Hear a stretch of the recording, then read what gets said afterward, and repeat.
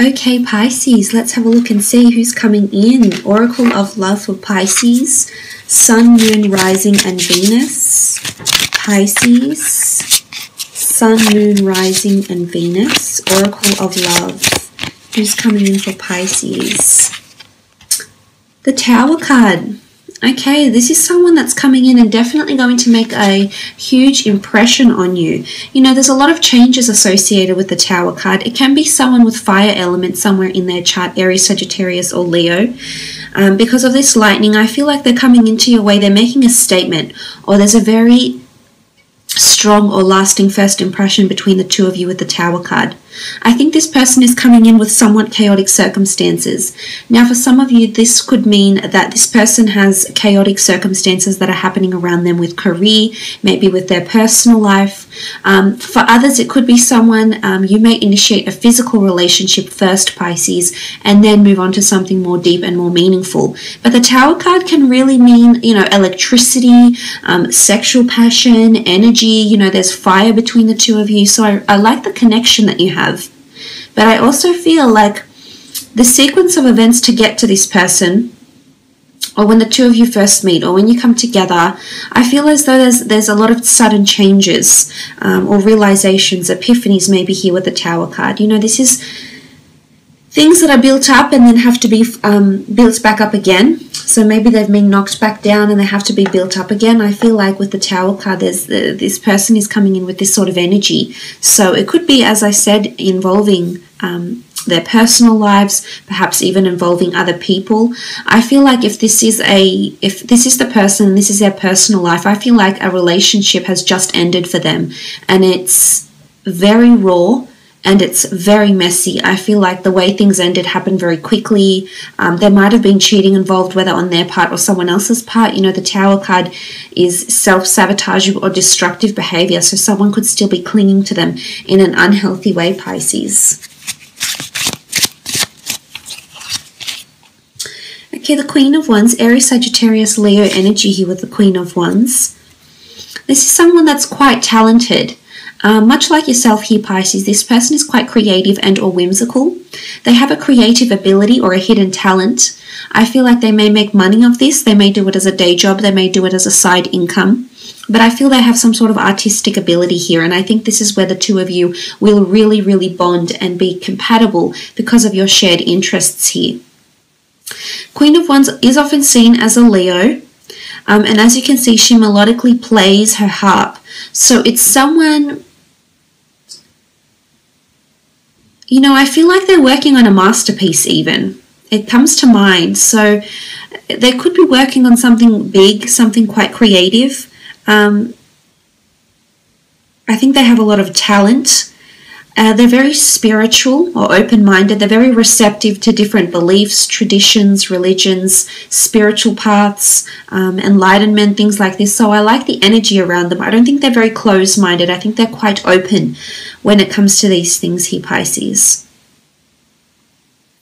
You know, there's an openness. I feel like they have an adventurous side, or a side to them that involves travel or wanderlust or exploration in some regard, whether it's for work, a personal wanderlust, a personal to-do list, bucket list, or something like this. This is a person that has movement around them.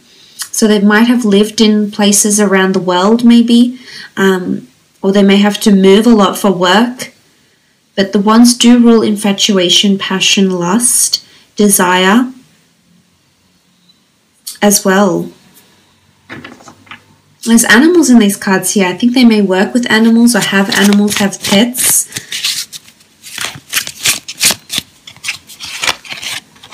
Eight of Pentacles, Taurus, Capricorn, Virgo energy here with the Eight of Pentacles.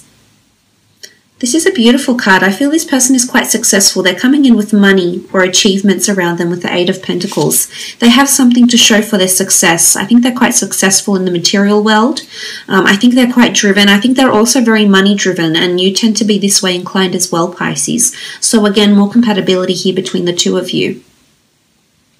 I feel like this person has their finger in many pies. They have several projects going at the one time, or they're able to manage their finances very well. I think they have a large array of investments in business, in property, in stocks maybe, or something like this.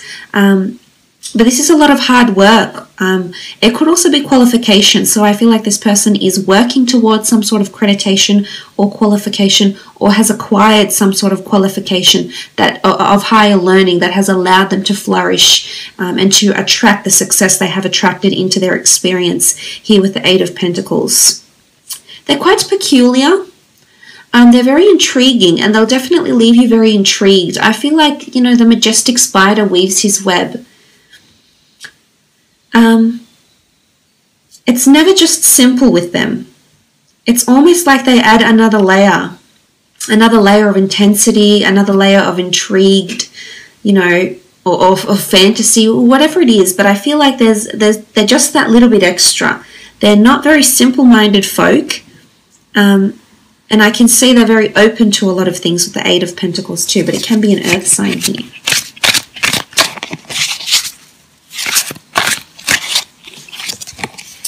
Queen of Cups, Cancer, Pisces, Scorpio energy.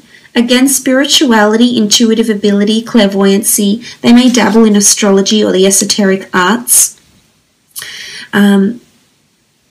I feel as though they've recently left some sort of relationship here, and now they're finally dancing in liberation, basking in their own independence and or freedom. But not for long, because you'll come along. But they won't feel chained or restricted by you in any way, Pisces. They won't feel bogged down. They won't feel tied down. It's almost like they'll be enjoying the dance of love that the two of you will be doing together. And this shows a lot of ebb and flow. It also is symbolic of fluidity between the two of you. So this is very positive. It's not strenuous. I think things will flow very nicely between the two of you. Stepping stones. I feel like some of you are going to achieve a lot of milestones with this person, possibly invest into business, possibly have children. The sea turtles oftentimes mate for life. And I feel like there's quite a very majestic bond that will be created between the two of you with the Queen of Cups. But she does represent immersing herself, throwing herself into someone's arms, I should say, and surrounding herself with the emotion and just indulging in it, basking in it where she can. So I think the two of you will put each other in a very, very good mood. And you'll have intuitive ability. You'll both be able to read how you feel about each other.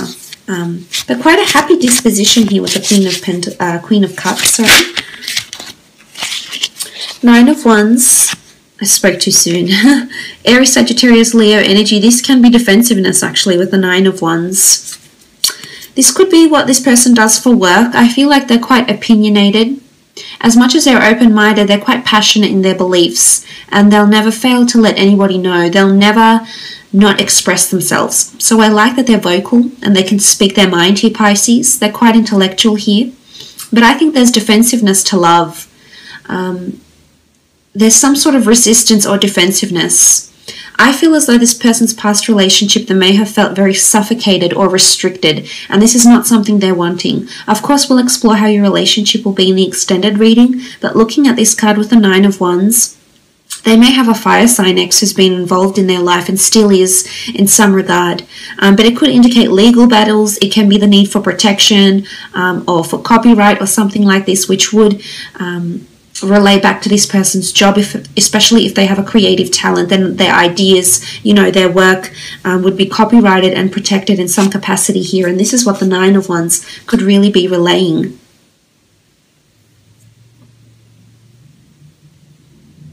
But it is capricious energy. I feel like this person, you can see like there's a support network, a support group. So I almost feel like they have a large following or a support group of some kind here. They may be dealing with an issue here or a substance problem. But I feel like they're a part of some sort of community group or humanitarian group, or they're part of a large team in their workplace, but they have a lot of people around them. This could also be siblings, but I feel as though they're just one of the many. Like I almost feel like they have a very large group of friends or a very large networking contact list or something like this, because I feel like they connect with people very well.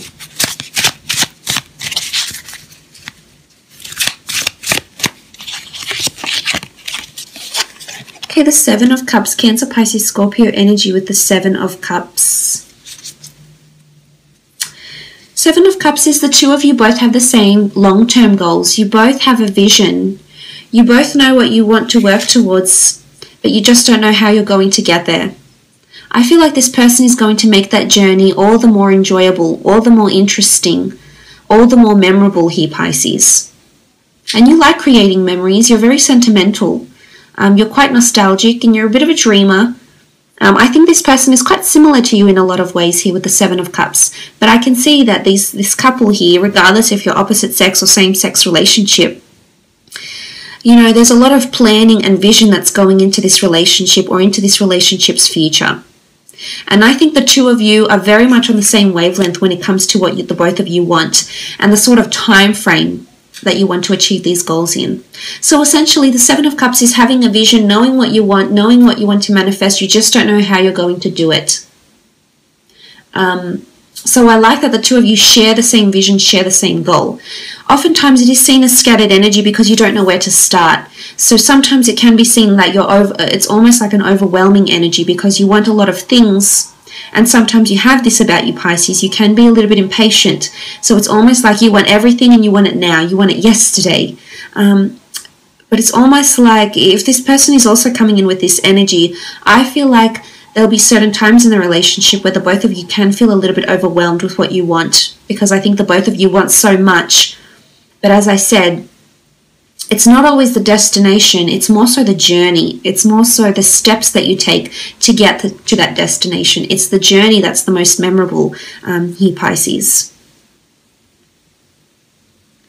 But I think they like to plan a lot of things. I think they have a lot of goals for career or for work or for emotion. I think this person has a lot of goals in their personal or their family life. Like they want a certain amount of children, they want to be married by a certain age, or they want to be remarried or moved in with someone by a certain age. They want to have traveled the world by a certain age. I feel like there's a lot of personal goals that resonate with this person's emotions that's coming in here. Okay, Wheel of Fortune, this is beautiful. Destiny, fate, luck, chance, law of attraction. The Wheel of Fortune really encompasses all of it. But this is definitely the gods, the universe that's sending you this person through serendipity, through a chance meeting, though what you may deem chance or coincidence. It's really pointing to a bigger picture here with the Wheel of Fortune. I feel this person is very lucky. And oftentimes the fish is seen to be quite lucky too. I feel like this person has been lucky in life in some area. Could be with finance, it could be how they were raised, like quite a privileged upbringing maybe. It's something to do about cycles, and it's something to do with something being interconnected or woven into each other. Some of you, your lives are already intertwined here, Pisces. You're already connected in some way. You might have not met, but you work in the same industry. Perhaps you work for the same company, perhaps you're neighbors, perhaps you know the same person, but something is already interconnected. You can see all these vines, and it points to quite a maze. I mean, I think this person is quite a mystery, a little bit enigmatic, a little bit alluring or evasive at times even here, Pisces, but I think this will keep you very engaged. You can be a little bit fickle, but I think for the most part, this person is it's almost like there's a maze to their heart or a maze to their mind, and they're quite intricate and detailed. But the Wheel of Fortune is a beautiful energy to have, Pisces. It really does reiterate that this person is meant for you. There's cycles, complicated cycles, you know, things start to get more serious. If you haven't had that serious long-term relationship, the Wheel of Fortune coming up in this reading could very much indicate that this a more complicated, a more complex, a more serious, a more interwoven relationship that will achieve milestones for you lays ahead here, Pisces.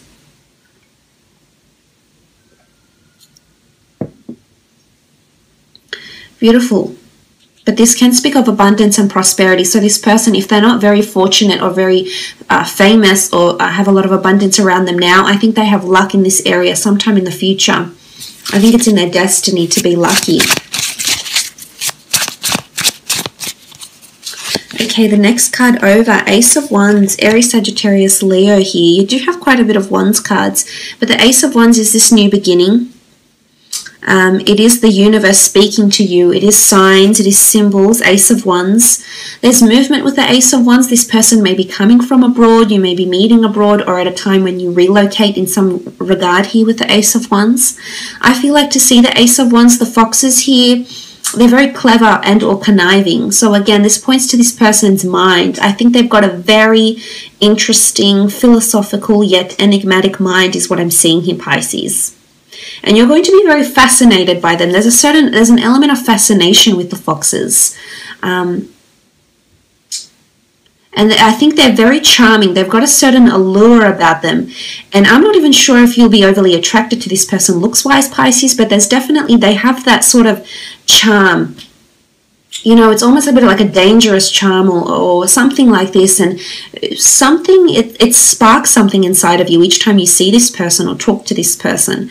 But the Ace of Wands is fire energy. This is passion.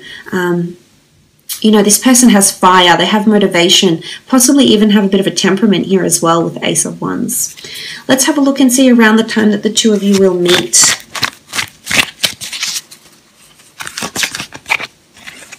Okay, I feel like these cards want to come out. And they're upside down. Five of Wands, Four of Swords, the Judgment card, and the Three of Swords. Okay, the Five of Wands. I feel like you're going to meet at a time when there's a lack of cohesiveness in a project or in a friendship or in your personal life in some regard here, Pisces. The Five of Wands is lack of cohesion. It's something not working together, or in a lot of exterior influences, people's judgments, people's advice is coming in here, Pisces. And this could be siblings saying, why aren't you settled down yet? This could be friends that are being quite selfish and putting their own needs first and not listening to you. It's a time where some of your relationships are experiencing some sort of hurdles. And I think this person is going to show up in your life around that time with the Five of Wands energy. For some of you, it is something to do with a project, or other people are involved in one shared idea, one shared goal, or one outcome, or are there to achieve one outcome, which would be like a work project or a collaborative environment maybe, which you often are involved in, Pisces. So I think for some of you, you're meeting this person through this collaborative environment. Now, the Four of Swords can indicate trips, withdrawal, retreat. You can meet through some sort of spiritual or religious path. You might meet at a church, at a yoga class, a meditation class, near a religious venue. You know, at a cemetery. There's a tombstone here. It's going to be so different for all of you, but I just wanted to put that out there. It could even be like meeting at a history site. It's a site of respect or reverence, though. And this is where the two of you may meet. For some, it's definitely through the community. There's a community feel here. The Judgment card, the children, the family, they're all coming together, embracing and facing the music. So for some, it's at a performance, it's at a venue, or it's at a time when you're receiving judgment for your work, praise for your work, constructive criticism for your work, critique. You know, judgment is all about reviews, probations, acknowledgements, or critiquing some sort of work or performance or creative pursuit in some regard here with the Judgment card. But it is a community feel. There is children, so you could even meet through like play dates or school functions. If you have children, it could be that the way you meet is your children become friends, and then you meet this other person, or you're introduced to them through like a school mum or a school dad or something like this. Now, the Three of Swords is here. I definitely feel you'll have a lot of decisions around you that you need to make when this person is coming in. There's also a possibility that two people will be coming in. This could be two different people here, and they come in at the same time, and you're conflicted here, Pisces. You've got choices. Your head will say one thing, your heart will say another, but there's choices that need to be made here.